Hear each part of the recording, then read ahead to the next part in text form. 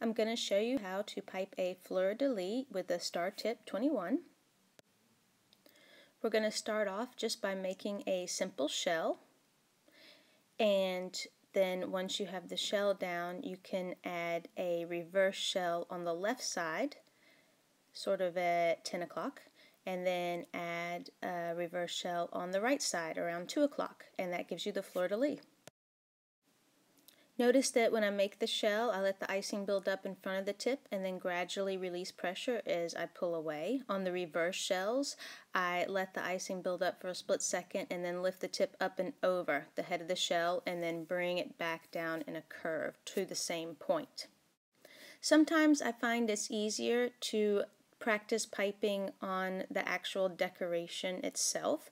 That helps me with pressure control because I can see how large the heads of the shells are supposed to be, and I don't have that same guidance when I'm just using the lines and arrows.